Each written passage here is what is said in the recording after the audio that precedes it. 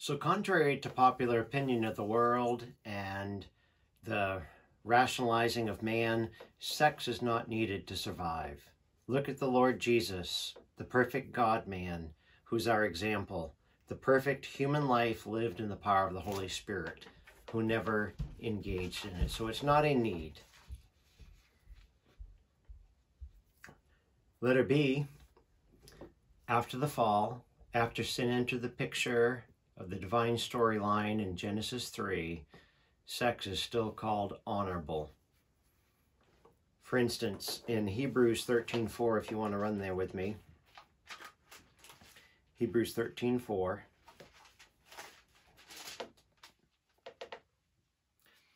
we read, marriage is to be held in honor among all, and the marriage bed is to be undefiled, for fornicators and adulterers God will judge.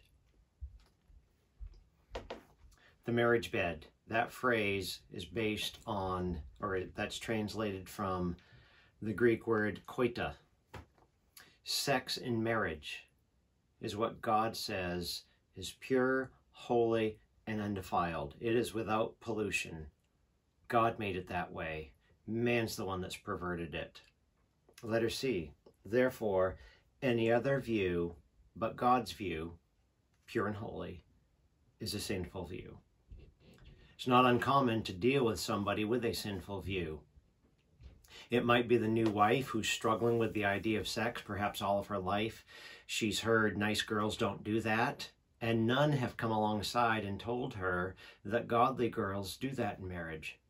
Perhaps she had a mother that complained and warned that that's all a man wants. Or perhaps her experience growing up was parents who slept in separate bedrooms. My first ministry years ago, we had a couple that was singing in the choir, and everyone in the church but me knew that they lived in separate bedrooms at opposite ends of the house. So if it's the young gal who's now got problems in her sexual relationship with her husband, perhaps she says, I don't want to talk about it. It's yucky. Kind of like the college kid that my wife and I went to school with, who used to speak about kissing that way. That's just yucky. Or maybe it's the husband who's had the wrong view of sex, which many times is the case in our sex-crazed society, in our worldly churches. Maybe he thinks that it's dirty based on all the locker conversations that he endured growing up, what he's seen in movies, or experienced with his friends. If you're a parent, let's pull over and park here for just a second. In the home, not the school, provides a good environment for sex education and premarital counseling. Even in the parents, being not embarrassed to show affection for one another in a discreet manner. There's been more than once that my kids have seen me chasing my wife around the house. I think I'd mentioned at the outset of today's lecture that there is another upload on my website, Puberty, Purity, and Sex. Since over 25 years of ministry, in my experience, I have found parents shirking their shepherding responsibility in this area. Beloved, talk about it. When somebody says they are embarrassed or uncomfortable talking about sex, that is a learned behavior. We've learned a sinful view of sex. It's not God's view, it's man's view. Like the man I was counseling who didn't want to talk about it. And he claims faith in Christ. I said, well, you better get used to talking about it because God's got a lot to say about it. Or like the wife who, in doing marriage counseling when she and her husband, she's a preacher's kid. And she was raised in a legalistic church. And so even though her husband was being counseled for sexual sin issues, she had her own issues of sex sins. She, on the Lord's Day, on Sunday, wouldn't engage in sex because she thought it would be a perversion of the Lord's Day. Well, that's man's view, not God's view. We ought to be convicted by any sinful views that we've got. Letter C. what you just said, any other view but God's view is a sinful view. Notice the question. Do you view sexual relations in marriage just as holy and pure as praying to God, as reading the Bible, as preaching the Bible, as giving your offerings to the Lord, as teaching a Sunday school class? Point number 2. Principle number 2. Sex is not the basis for marriage. That's the problem with premarital sex. Premarital sex bases the relationship on lust, not committed love. Sex is not the basis for marriage. It's not first and foremost a physical union. To say that is to say that marriage is not legalized sex. Jesus is the one who settled that issue with the woman at the well in John 4. While I'm being a fly in the ointment, let me just kind of hack away at the traditional Roman Catholic view. The Roman Catholic view of marriage is that a couple is not officially married until they consummate the relationship in sexual intercourse. Until marriage is consummated, they're not considered married in the view of the church. That becomes their basis for annulments. Again, that is man's view, not God's view. As I said that Jesus settled the matter in John 4, if you wanted to join me there, Matthew, Mark, Luke, John 4, verses 16 to 18.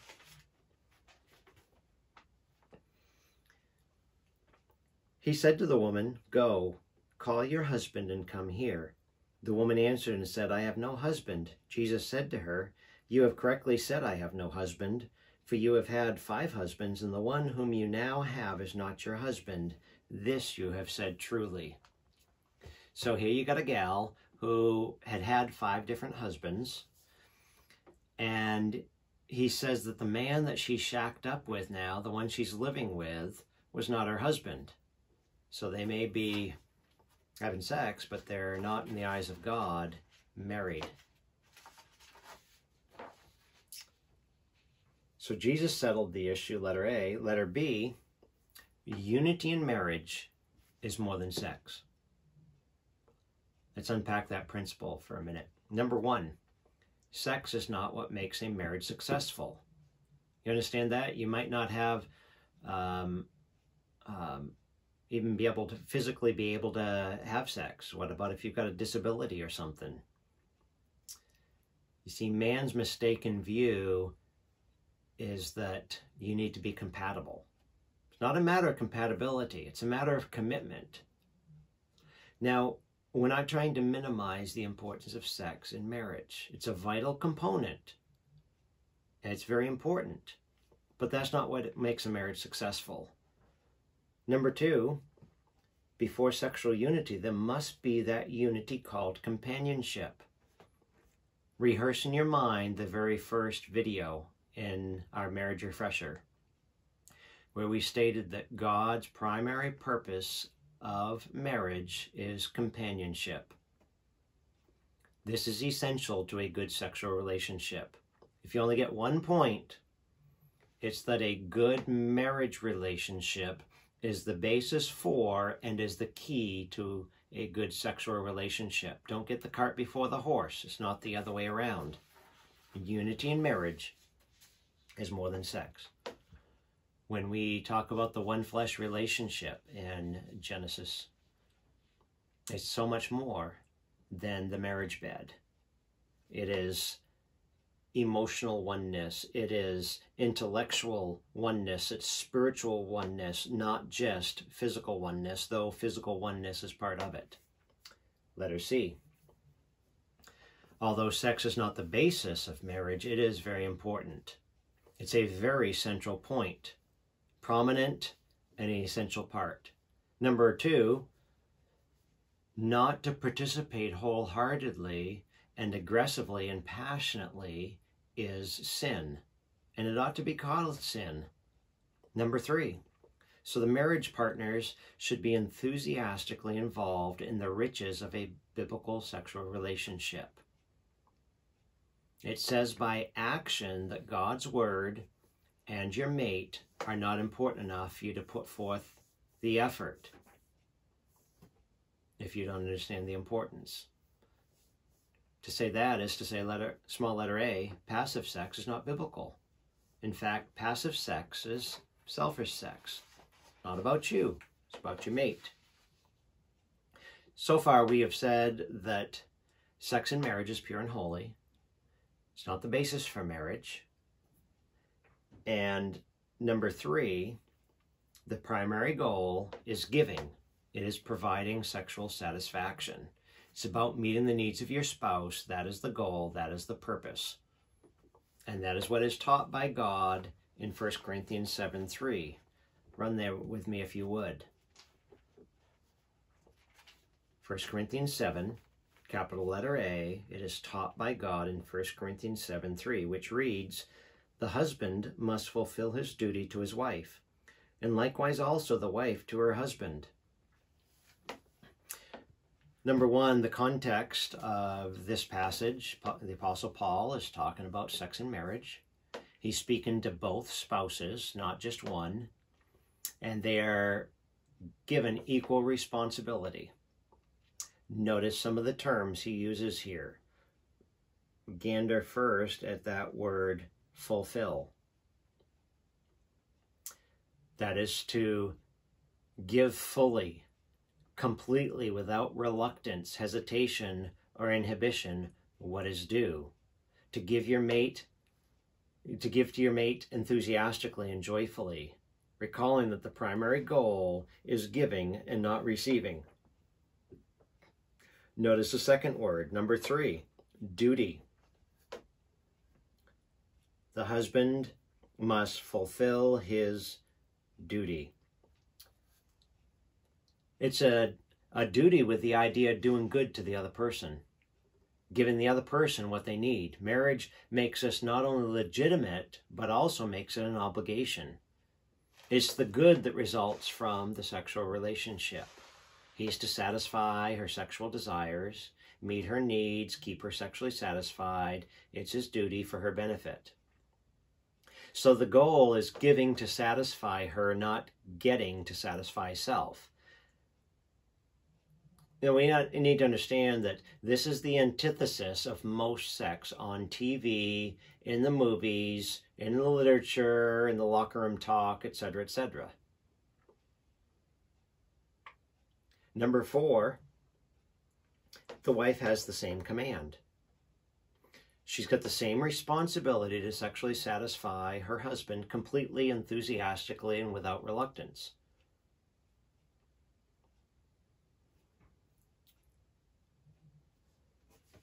Now, as we go to capital letter B, that it is taught by the definition of love, that of giving. The primary goal of the sexual relationship is to satisfy your husband. There's a lot of excuses that can be made for avoiding sex. Perhaps a young man is so busy in his ministry or at his job that he's got no interest in it. So he ignores the needs of his wife. Since he's got no desire, well, she must not have any desire. And so he ignores her communication, her touches, etc., and problems result. Or possibly it is the tired housewife. Perhaps some allow their own personal desire to determine participation. It is based on an emotional response rather than biblical principle. But if one spouse wants to have sex more or less than the other, he or she must put the other's needs above his or her own. This is a Philippians 2, 5-8, serving and preferring mentality that is given to believers. So when we say letter B that this is taught by the definition of love, love is giving. John 3:16, for God so loved the world that he did what? He gave his son. Galatians 2:20, Ephesians 5:25, the love chapter, 1 Corinthians 13, by definition, love is giving. And that's the problem with porn and wrongly called adult movies. Actually, they're not adult movies, it's more childish because the focus is on self. Since the goal is getting, the person is never going to be satisfied.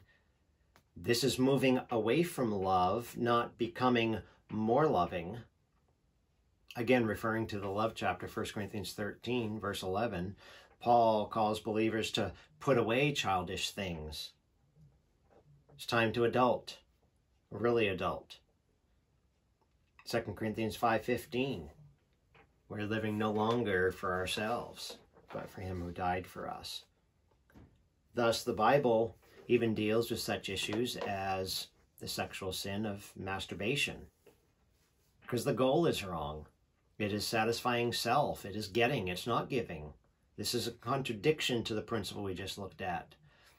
The practice of masturbation builds selfish habits that will produce difficulties in marriage. Years ago, I was counseling a guy that said that when he embarked on puberty and found out the pleasurable sensation, he began masturbation 46 times a week, so that over decades it became an enslavement in his life. Why is that? Because it controls people. It keeps them living in a fantasy world. If you build those sinful habits before you get married, your spouse is not going to fulfill you like your own fantasy world in your own mind. It encourages a life built around self-gratification. Look at the beloved Apostle Paul. He wouldn't be brought under the power of anything. He said, I buffet my body and make it my slave. So, dear friend, if you're living in bondage, reach out to a biblical counselor. I've got further articles and booklets on the matter if you're interested in studying up on it. So we're saying, number one, getting is selfishness, and giving to get is selfish. Number two, the greatest pleasure in biblical sex is giving. Jesus said it is more pleasant to give than receive, and when the Apostle Paul reiterates this truth, he quotes the words of the Lord Jesus in Acts 20, verse 35, and he uses it in terms of blessing. It is more blessed to give than receive. Many have not grasped this, so husbands end up manipulating their wife for sex. He thinks that as a leader, he's got the right to demand it, or maybe some books have wrongly taught him this. Or perhaps it's the wife trying to manipulate her husband with sex. She'll let him have it when he pleases her and other things. Do a certain amount off your honey-do list. Used as a reward for pleasing her. They've lost sight of the definition of love, that it's not getting, it is giving. And the goal is not about climax, it's about fulfilling our duty, 1 Corinthians 7:3. The sexual encounter may or may not include climax. This is an important biblical principle left out of many of the books on sexual relationships. Don't misunderstand, the wife and husband experiencing orgasm isn't bad. God could have created a way of populating the earth with children to be a painful and less pleasurable thing than sex between a husband and wife. Certainly a wonderful gift from God, but it cannot be the goal. Again, don't lose sight of the phrase Paul uses, fulfill duty. That focuses on your mate, not yourself. Therefore, your spouse will be the one to determine if climax is to be part or even necessary. Number three, even the physical change needed for the husband to function sexually and have intercourse with his wife can occur from the anticipation of giving pleasure, not only for anticipating the pleasure that he'll receive. We're not ignoring the reality that there is physical enjoyment in sex and in climax. But there's a higher motivation from which pleasure also comes. So underscore in your mind again the principle of giving. What would the world say to this view? You might say, well, how do I know what pleases my mate? I'd simply say talk about it. Communication is so vital in the relationship. For example, both husband and wife make a detailed list of things that you enjoy in sexual activity and things you don't enjoy. And after you line item it, exchange your lists with each other. You might say, well, isn't that focusing on myself? Well, not necessarily. It depends on how you handle the information. Living for the glory of God, a lot of it is we're in the information game. We want to listen to our mate. We want to draw out their heart like deep water, says the Proverbs. So how you handle the information? I think we could illustrate the story this way. Wife says to husband, honey, what do you want for dinner? Well, husband requests T-bone steak. Is he being selfish? Not necessarily. We've got to wait in the story to see what she fixes. Well, she fixes Wonder casserole with leftovers. All the fixings left over in the fridge. And you wonder what's in it. Mystery meat. She hasn't told him what the meal would be. She simply asked him what he wanted, and she goes ahead and fixes supper. Again, in his mind, he's thinking, steak, yeah. And he sits down and there's no steak. So his response at that moment, at that Y in the road, is going to tell us if his initial request was selfish. At this point, if he clams up, gives his wife a cold shoulder, or if he blows up and calls it slop or garbage, those responses, either or, then the initial request was selfish. Now he's mad. He can't have what he wanted.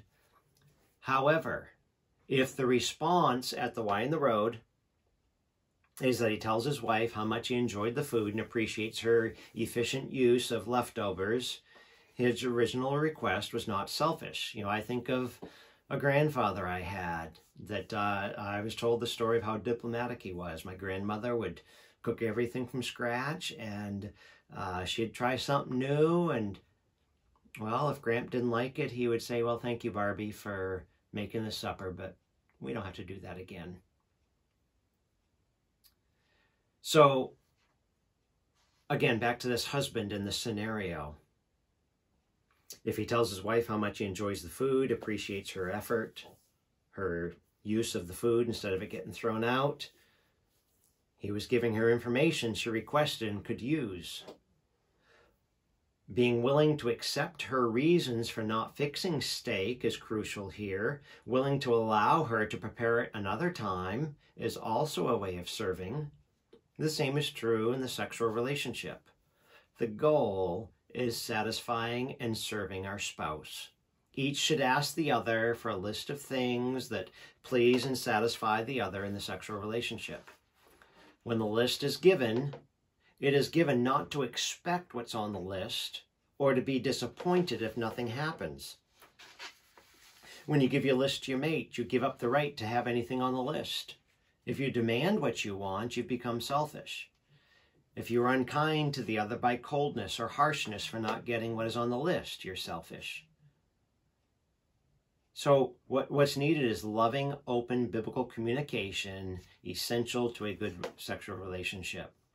We sometimes have a wife in counseling who only experiences her husband's affection when he wants the marriage bed.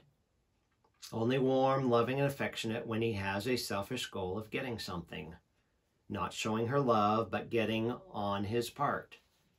The wife sees the selfishness, sees it's not love motivating him, but a desire to get something from her. Also, the husband might think his wife is not satisfied unless she has climax. He's not satisfied unless she's got one. So he needs to understand that there are times that she's satisfied just being close to him and pleasing him, and perhaps she'll have a desire for climax the next time, or maybe not at all. That's why communication is absolutely imperative. So it's more important in relearning the biblical method. Relearning the biblical method. that leads us to point 4, principle number 4. God has created both with an equal ability to satisfy each other. Now, let's continue on in 1 Corinthians 7. We read verse 3, the husband must fulfill his duty to his wife, and likewise also the wife to her husband. The wife, verse 4, does not have authority over her own body, but the husband does. And likewise also the husband does not have authority over his own body, but the wife does. So in verse 4, he addresses both spouses again, and he uses this word authority. Now, again, look at this principle number 4. The difference in anatomy and physiology are obviously complementary. One is not greater or more important than the other. 1 Corinthians 7:4, as both parts of the couple, both spouses are addressed, the issue of authority comes up. And authority is a word that means control. She doesn't have independent control of her body or full and entire authority over it. Letter B, meaning she does not have power or authority over her body to use it for self. Her focus is to be satisfying her husband. Her eyes are on husband, and her body was given to be invested in satisfying her husband. Notice capital B. Both husband and wife have this same command again. She must use her body to meet the needs of her husband. Some wives think this is taken over leadership because she's to be aggressive in the sexual relationship. Now, let's give a note here of wives and initiation. There are many other areas where she is aggressive, quote unquote, without problems. When she's preparing meals, getting groceries, decorating the house, she's taking these on. She's fulfilling those responsibilities. Small letter B, she aggressively fulfills responsibilities in many areas of life and does so because she considers those her responsibilities. And these are not as specifically spelled out as the sexual responsibility. So she must be as aggressive in meeting the needs of her husband. This is also in the realm of her responsibility.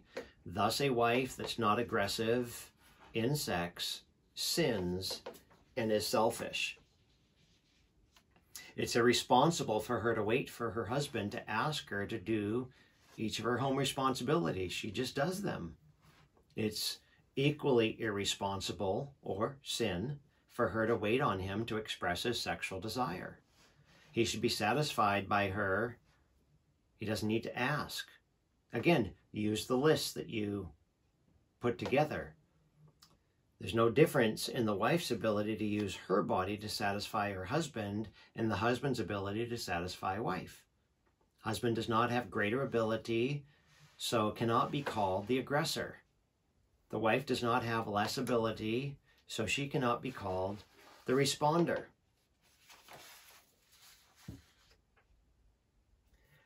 Capital letter C. What about the different levels of desires? The Bible nowhere tells of those differences did not happen because you have learned or certain circumstances. Thus, a person can change. Small letter B, levels of desire can be relearned and retaught. But what if it's not something that's learned? If it's the way we're made, someone might ask. Well, if that's true, the issue isn't different levels of desire, but biblical instruction. We just teach the Bible. Since the goal is giving, God gave the body to be used for that, focusing not on desire, but on how to please their mate. The problem isn't how a person is made, but a willingness to obey God. Hiding behind such terms is rebellion. It's insisting on authority that you no longer have because a ring is on your finger. It's insisting on authority over your own body rather than using that body to please God in the sexual relationship with your mate. So neither mate can be passive. Selfishness and bargaining are sin. Capital